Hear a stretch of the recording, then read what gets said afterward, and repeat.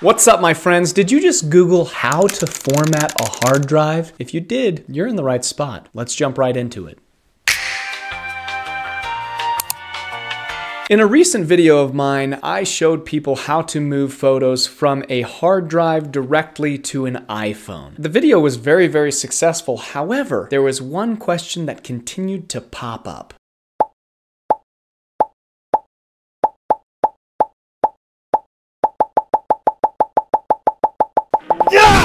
And that question was, how do I format my drive? So before I show you how to format the drive, I think it's important to give just a little bit of education on why you would format your drive differently. When it comes to drives, there's basically two different formatting options. You have NTFS. NTFS is the primary file system used by Microsoft Windows. However, if you're moving files between Windows and, let's say, iOS, you're going to want to use something called exFAT.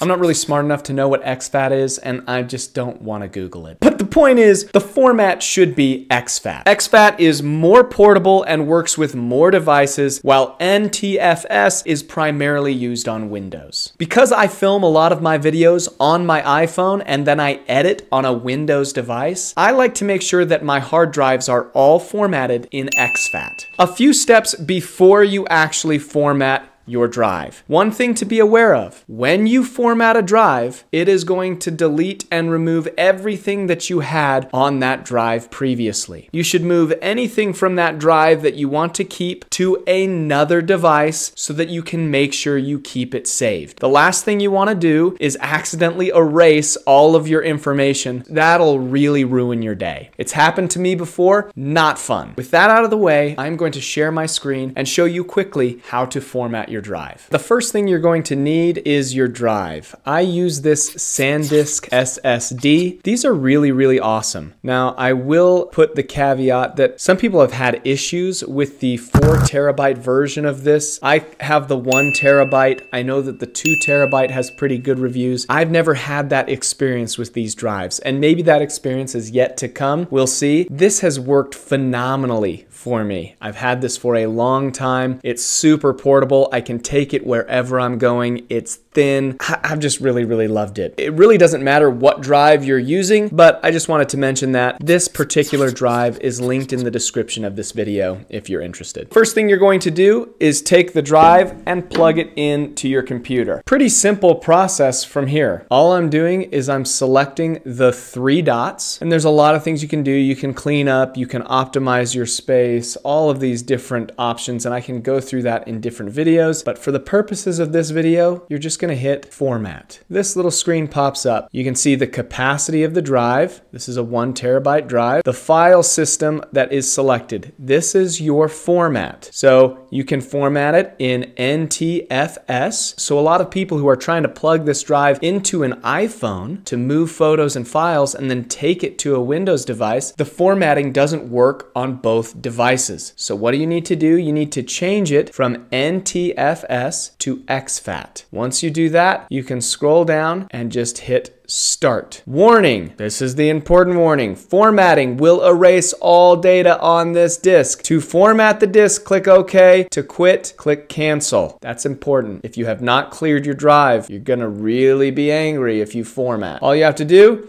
is click OK, and then it will go through the process of formatting your drive to exFAT. Once that process is run, the drive has a new format and you're ready to go. All right, I feel like that was a pretty simple video. It boils down to the fact that if you want to be able to use an Apple device and edit on a Windows device, you're gonna need to select exFAT. That will make the process really easy and seamless because then you can move files between those 2 different devices and the formatting will work out just fine. Hopefully this is a helpful video. If you have not subscribed to this channel, please consider doing so. We're having a lot of fun. We've grown a lot, and I want to just say thank you to everyone that has subscribed, and we're going to continue to create content that answers the questions that you have. Thank you for being here. My name is Spenny. This channel is Spill the Goods. We'll talk to you soon.